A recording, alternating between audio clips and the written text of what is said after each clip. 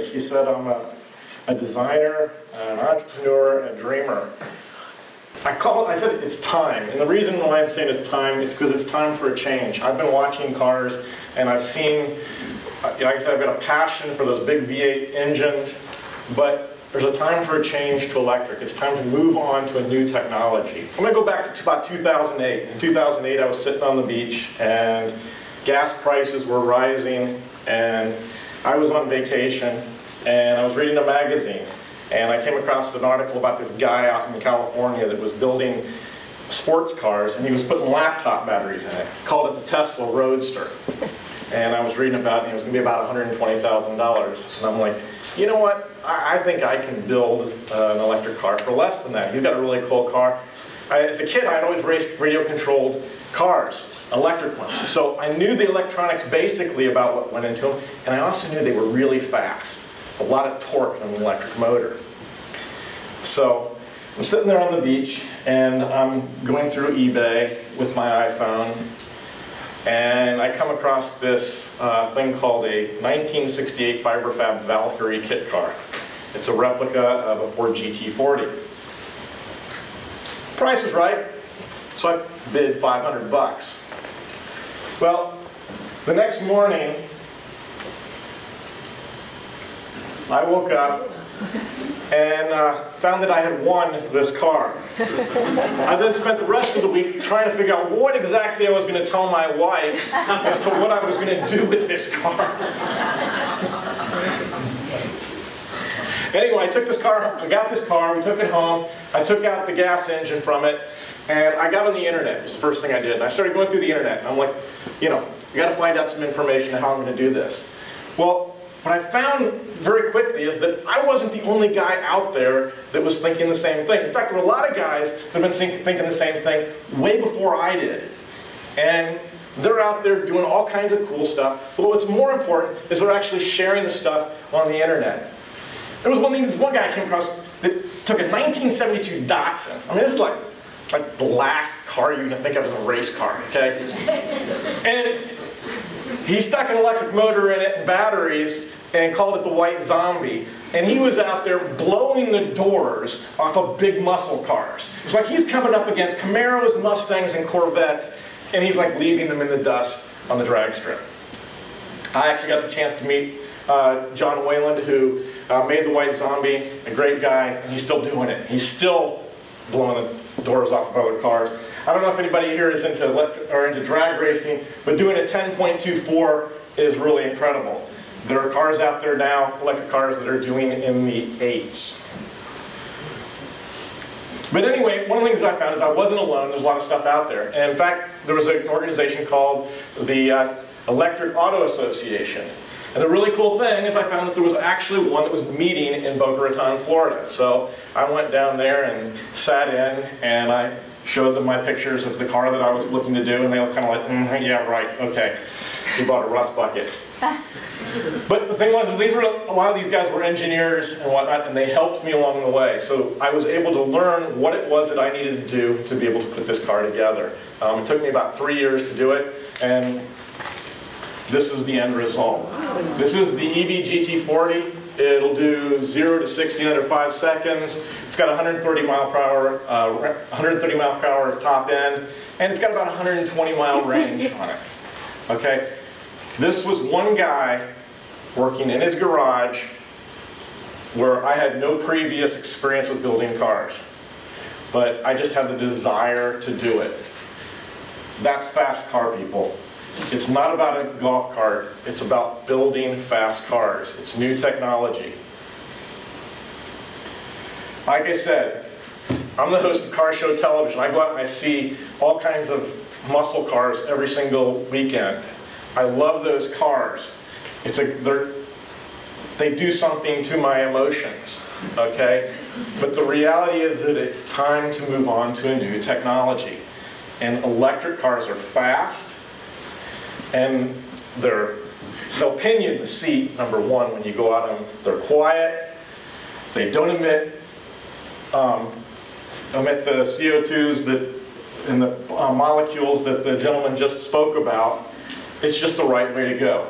The other thing is as I look at it, is we're also sending our young people overseas to defend oil in places that don't like us, just simply so that we can continue to keep the oil coming into this country. So it's time for the change. Electric cars have actually been around a long time. This is a 1917 Detroit electric car, okay? The first cars that were actually out on the road were electric cars. The problem that you get into with electric cars, though, is that this car had maybe about a 20-mile range in it.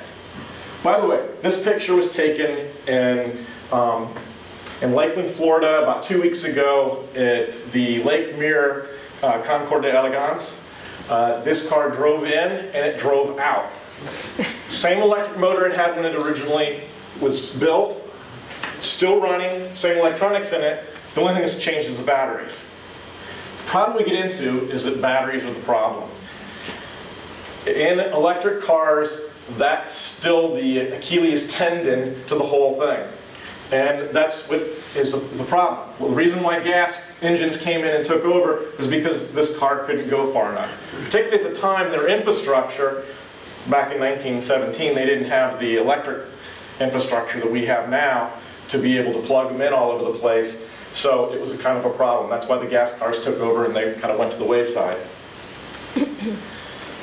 GM got into the game again back in 1966. So back in the 1960s, GM was actually looking at electric cars. They built something called the Electro-Bear. It was based on the Corvair. I don't know if anybody remembers the Corvair.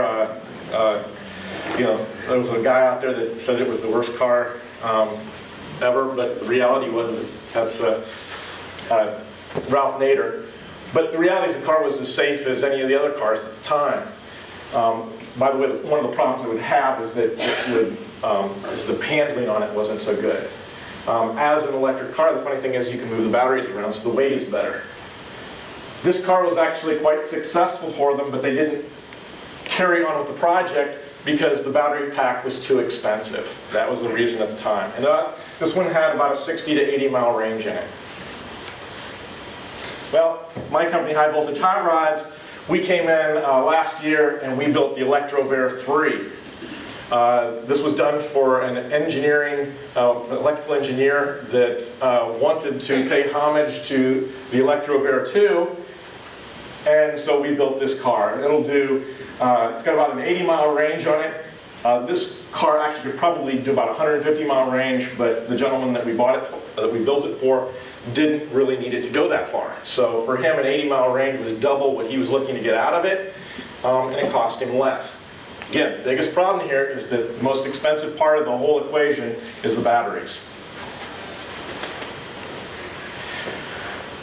Back in the 1990s, California actually passed some laws requiring the automakers to come in and make electric cars. GM again got back in the game and they built the EV1. Now, as part of this building of the EV1, they were looking at battery technologies. Now, the EV1 originally was built with lead-acid batteries. The problem with lead-acid batteries is they just don't have the energy density to really give you that much range. You're looking at probably between 60 to 80 miles, pretty much max with lead-acid. Some of them can go a little bit further, but the problem is the car is not really a car that you really want to drive. They built the EV1, and then they started looking at batteries. Well, around the same time, a company had come out with nickel metal hydroxide batteries. This gave them the energy density to actually be able to make a car that could do 150 miles. A 150-mile car now starts really getting into the range where it's really useful. Unfortunately, the company that had that patent for those nickel metal hydroxide batteries basically bought into the idea with GM, sold part of their company to GM. GM ended up taking their part of the company and sold it to Texaco, which was then a week later bought up by Chevron. Chevron basically put all kinds of restrictions on the batteries and really wouldn't allow any batteries larger than a laptop battery to be made. So all of the cars that had been previously had been worked out and the engineering had been done for nickel metal hydroxide batteries could no longer use them.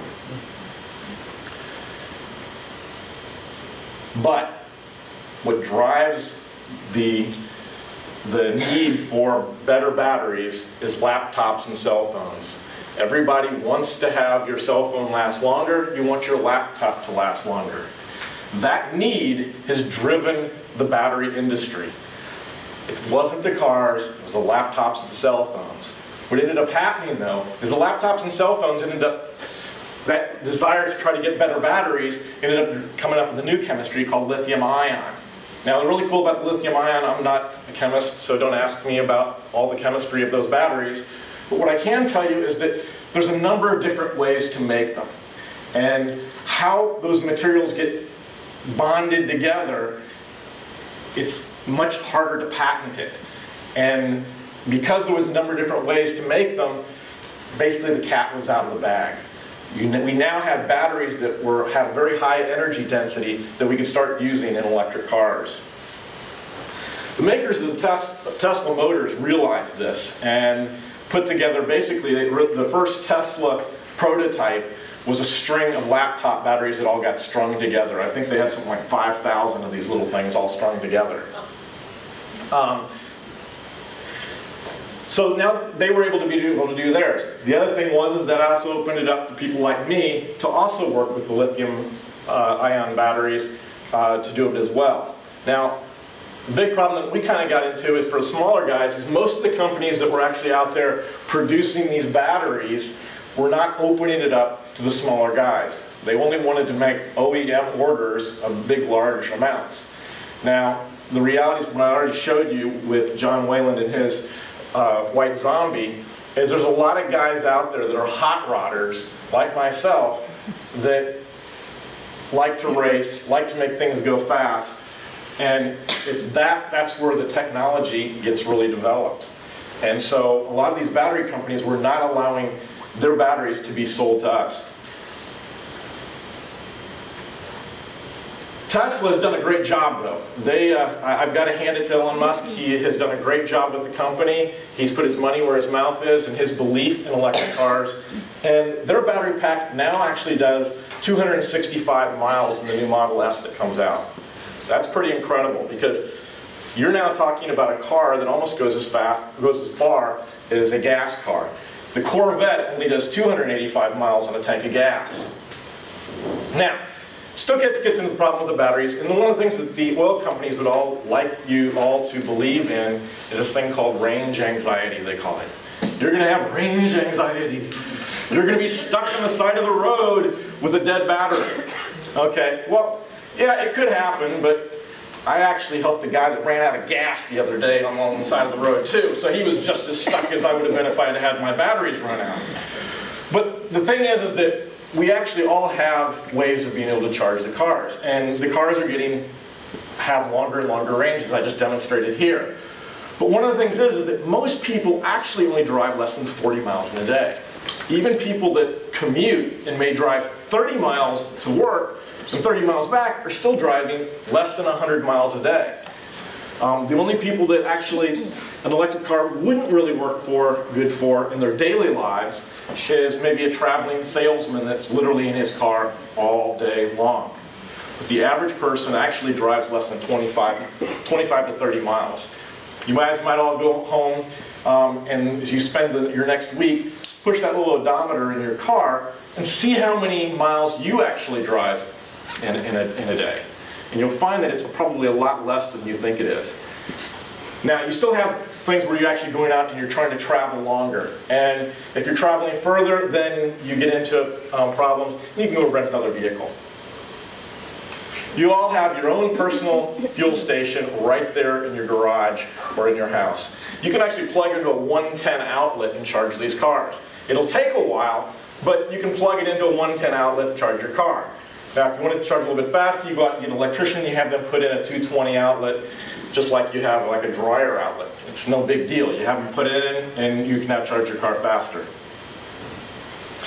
Tesla, again, like I say, I like these guys because they are one of the only companies out there that is an entirely electric company that's actually making it.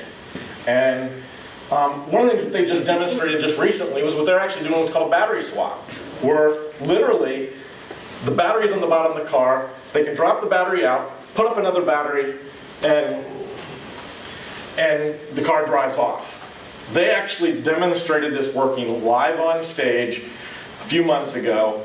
You can go to their website, you can check it out. They had 2 cars drive up on stage, change the batteries, drive off the stage, at the same time while a guy is standing there pumping gas into his car. So range anxiety doesn't have to exist. If they put out systems like this along the roads, you basically can drive anywhere you can in a gas car. Now, what I want to kind of propose here today, at the end of my talk here, is a problem that I see, and that is, I would like to enlist all of the battery companies and audio manufacturers to kind of look at this idea, and I'm putting it out there. And the thing that I've got a real problem with is old batteries. Most of these cars and stuff have proprietary batteries. How many people have a drawer somewhere in their house that you've got a half a dozen old cell phone batteries or laptop batteries that have all died, and or cell phones that have died, and you probably can't even find a battery for it anyway. Now imagine that as cars. Now the batteries in these cars do last a long time. They say they last probably about, the lithium ion should last between 8 to 10 years. But now remember, I'm a classic car guy. Okay, a lot of the cars that I go and see every day, every weekend, were made back in the 50s, the 60s, and the 70s. Do we want all of our electric cars to end up in a junkyard? If they've got proprietary batteries that you can't change out, then that's what's going to happen.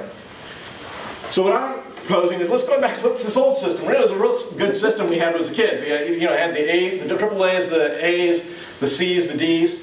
We need to come up with some standards for electric cars. The same kind of thing. Obviously, they're going to be much larger than this.